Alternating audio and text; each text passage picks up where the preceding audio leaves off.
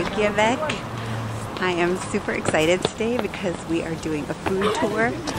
That's something I learned from Nancy Stern. We should do it like early on and discover like all the best local foods and where they are and keep eating them.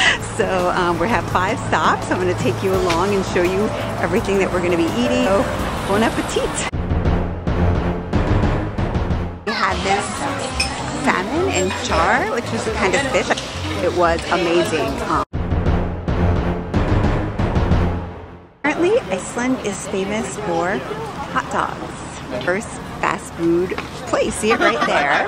And the hot dogs are made of lamb. Apparently, Icelandic people love different toppings. So this one has ketchup, kind of mustard, some kind of onions, 2 kinds of onions, I think. So I'm not a huge hot dog person, but when in Iceland, right? So let's try. What's interesting about this hot dog is some of the toppings are actually at the bottom. That's the crunchy onion. And the saucy ones are at the top. And the meat is not so processed, so it's not as gross as you would think like a hot dog would be in the United States. Okay, on to the next stop. We had amazing seafood, and the potato mash was something I've like never tasted before. Apparently it's a very common dish. Everyone kind of makes it their own way, and you put it on this rye bread, which I was like, oh, rye, I don't know if I like it, but it was sweet. That was so good. And then we had that char that I mentioned before, but it was prepared with like honey and butter. That was really nice. I don't know how I'm gonna keep eating because we have 2 more stops on this tour, but I'm gonna keep plugging away. I'm gonna try fermented char. It's not anything I really like wanted to do, but I'm gonna live in the moment. This is called Greenland shark.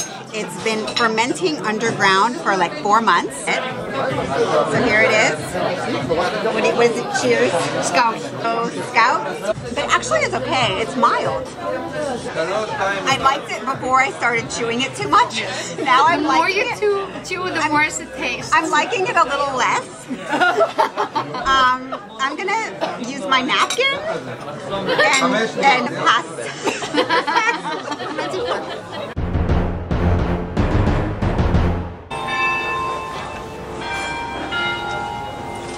Here is something called kleina, not to be confused with my last name. This is ice cream made of the rye bread that we had earlier, so I'm very interested in it. Kleina, which is like a donut that wasn't very sweet and not very exciting. That's the church. Must be 8:30 p.m. and look, it is still bright. But what I want to tell you about the rye bread ice creams, it was crumbly. And almost like didn't even feel very cold. So the desserts so far have not blown me away. And that's the end of the food tour. Again, I highly recommend food tours. We actually get to know really cool people as well from all over. We had people in our group from Germany, from Spain, Argentina, Canada. All right.